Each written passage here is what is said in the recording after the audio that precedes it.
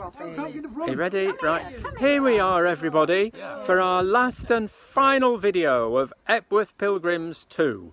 We're doing it from the garden at the old rectory in Epworth. Places where John and Charles Wesley and all the rest of their family would have come and enjoyed. Not necessarily being exactly as it is now, but the same places. And here's the group of people from the Stamford Methodist Circuit. We've just had our picnic and our service here and our guided tour of the old rectory. So we've connected with the Wesleys, with John and Charles Wesley. We've heard about lots of things that went on in the house and about the family and about their stories.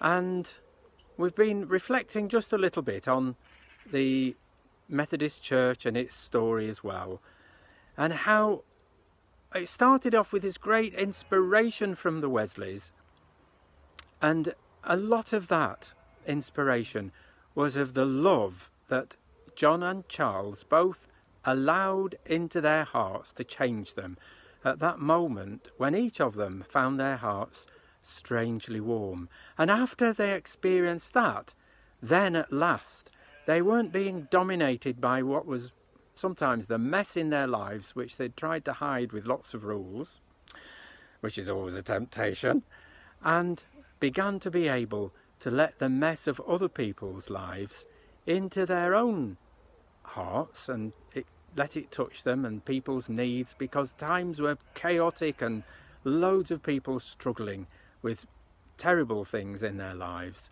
all around them, up and down the country. And they became people who could connect other people to the presence and the love of Jesus and the power of the Holy Spirit to change us all. So here we are now, 2023. Nearly forgot that. Oh, sorry, 2022. Getting carried away. For the Christian Church and the Methodist Church, and whatever our part is to play in the whole Christian Church's story. Well, let's see, shall we? Let's see how it all unfolds for each one of us in the story of our lives and the gifts that God's given us and the part he wants us to play, and for the parts he wants to play in the life of the whole church with each individual Methodist church and circuit. We've all been given gifts. We've been put at this point in the history of the world for a reason.